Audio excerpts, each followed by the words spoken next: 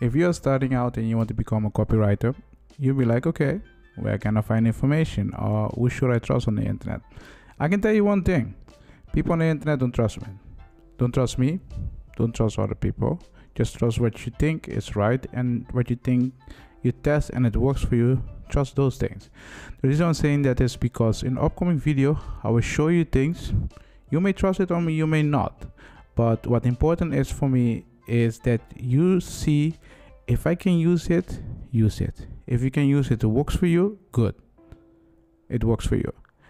If you use it and it doesn't work for you, sorry. The reason I'm saying that is because you find a lot of people giving advice. You find a lot of blog articles. They give you tips, 10 tips and other stuff just to get your attention. I'm not trying to get your attention. I want to be honest with you. What I'm trying to do is I'm going to give you the right information. If you can use it, it works for you, done. If you have questions, you'll be like, hey, this works for me. I have more questions about this. You can go on Discord and ask me. It's that simple. You don't have to be afraid of doing that. Just do that.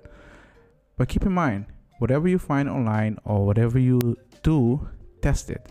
If it works for you, it works for you. If it doesn't work for you, try new things. So the things I'm going to show you in the upcoming videos are things to help you out. If it doesn't help you, you know. Yeah. And remember, if you're new to this channel, subscribe.